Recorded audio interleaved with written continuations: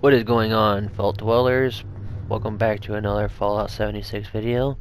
Like I said, I would be in my last video. We would be going over the Vault Quarters shelter review. So I figured instead of just giving you a review of my opinion, I figured I'd show you around a little bit as well too. So starting off here to our left, we have a room here. When not that big, but it still can be turned into something here. And over here to the right, we have another room just like we previously looked. It's a little smaller, but this one looks like it's, further back in. So it's a little bit wider, I would say. That's it for now. I mean, there is a little aquarium here that I thought was kind of neat.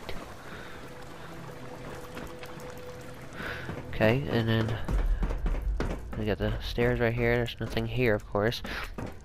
Go up the stairs, come up to the left, and see, you can also see the aquarium from right here too.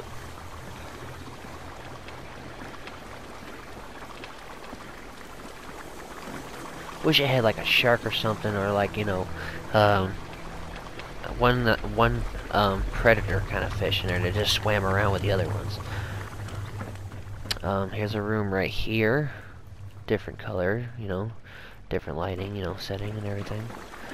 And then we have this back here, which I would kind of make this into a living room because, there's like the main area and then, like a living room and TV in here, That's just my thing though.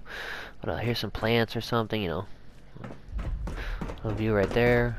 Some more plants or something, whatever they are. That's a nice little view right there. And then we have this room right here. I would make this probably my room. But,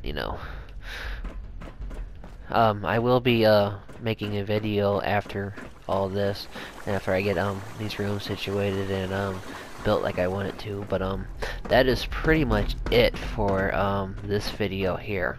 So I hope you all enjoyed. And it was, when I got it, I believe it was 1,600 atoms. But I think it's worth it. It gives you another way to expand your camp. So in my opinion, I believe it was worth it. But let me know what you think in the comments down below. Till next time.